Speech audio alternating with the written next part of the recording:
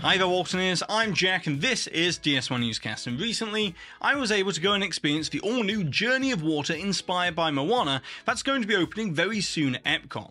And so today what I want to do is I want to give you a full, honest review of the experience. But to do so, I think we have to begin by talking about expectations. As much like many of you, going into this, my expectation was that this was going to be nothing more than just a well-themed water playground or splash pad for the little ones to enjoy.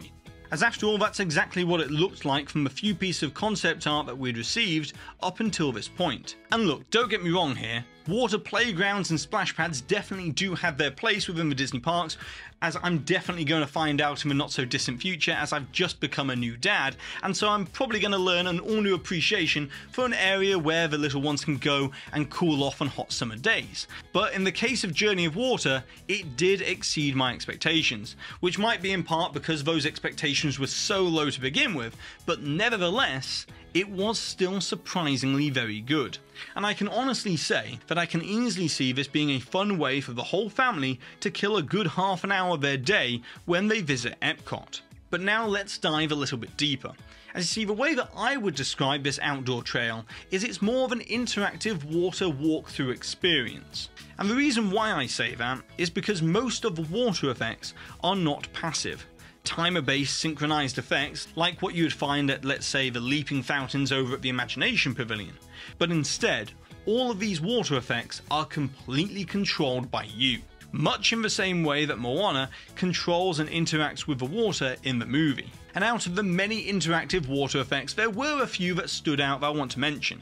Starting with these geysers that could be found at the beginning of the outdoor trail in front of Spaceship Earth that are controlled by your arm movements.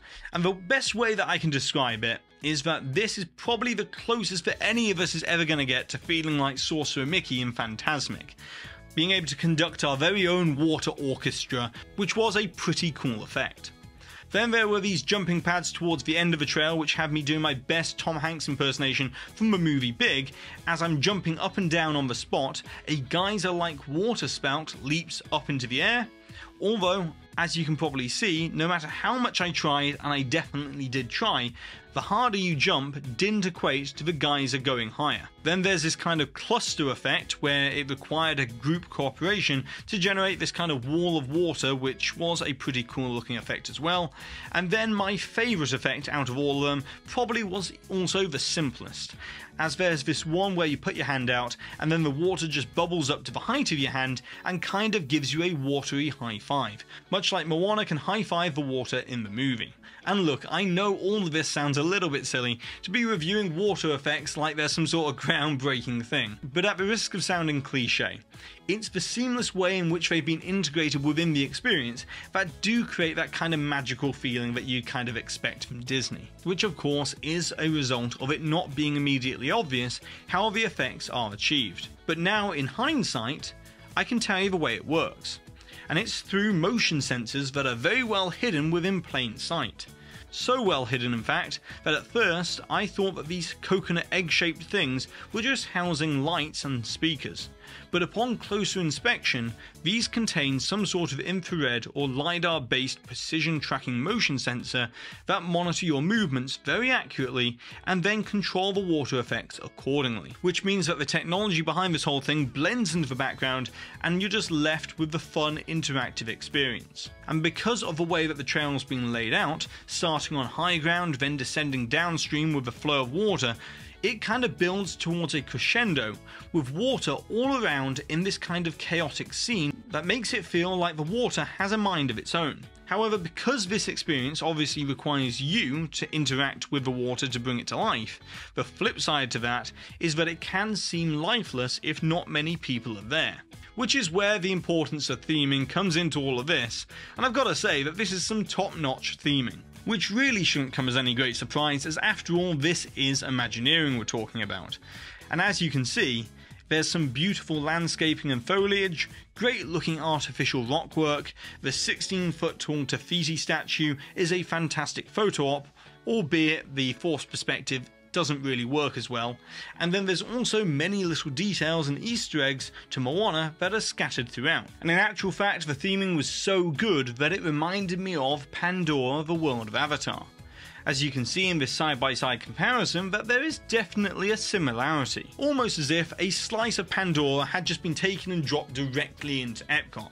And that actually brings me to what I think is going to be a major problem that looms large, overshadowing the opening of Journey of Water, and that is the location. As despite it being an excellently themed, interactive experience, it's also very thematically jarring with the distinct architecture of the surrounding area in EPCOT.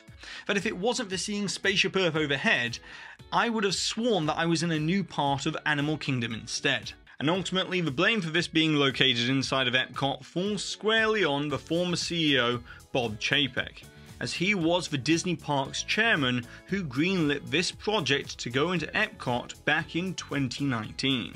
But Imagineering has clearly made the best of a bad decision when it comes to the location, as they very wisely centered the concept around an edutainment angle that harkens back to the days of old school EPCOT, as the interactivity did evoke the edutainment exhibits that were found in the former Innoventions, as within Journey of Water it teaches guests about the water cycle and the importance of water conservation.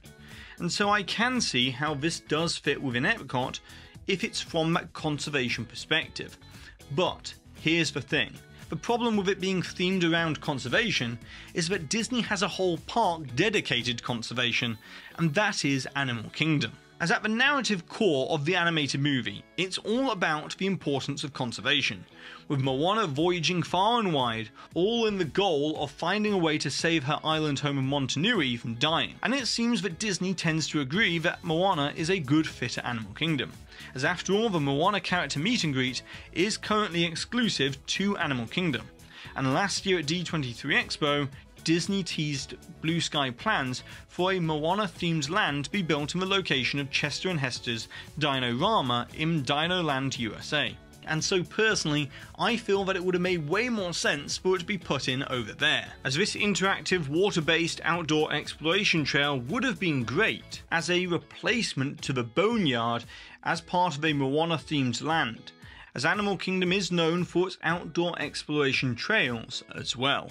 Then the other reason why I feel that it would have made way more sense over Animal Kingdom is that personally for me, it always feels like Animal Kingdom is at least 10 degrees hotter than every other one of the Disney parks. And maybe that's just because of the humidity or the way that the foliage traps in the humidity, but nevertheless, it always feels hotter.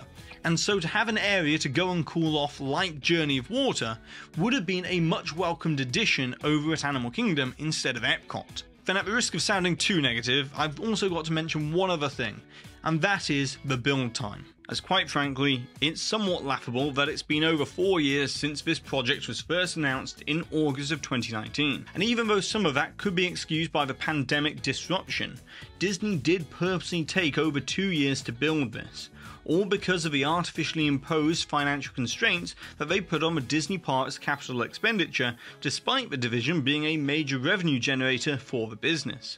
But what makes the build time even worse is when you consider that Disney managed to build all of EPCOT in only 3 years, from 1979 to 1982. And although those criticisms are perfectly justified when talking about the wrong location or the ridiculously long construction time, the fact of the matter is now it's been built, and no amount of complaining is going to change any of that. And so to wrap all of this up, I think a lot of people are going to go into this with preformed judgments of what this experience is going to be, only to be very pleasantly surprised with the level of theming and the amount of fun they have with the interactivity elements of the entire experience. And at the end of the day, the only measure of success that really matters here is whether people enjoy it. And I definitely foresee this being a very popular offering at EPCOT for quite some time. But now, it's over to you, Waltoners. I would like to know, what are your thoughts and opinions? Do you agree or disagree with me on Journey of Water? And also, what do you think of the overall EPCOT transformation now it's coming to a close? And what would you have wanted to see them do differently when it comes to the EPCOT transformation? And that's it for today, so be sure to subscribe down below, hit that notification bell, and check out the rest of the videos on this channel. And I also want to give a massive shout out and a thank you to all the Waltoneers over on the official Waltoneer fan club on Patreon who help support this channel, and also the gold member Waltoneers that you can see right here now. And with all of that being said, I've been Jack, you've been you, and I'll see you real soon.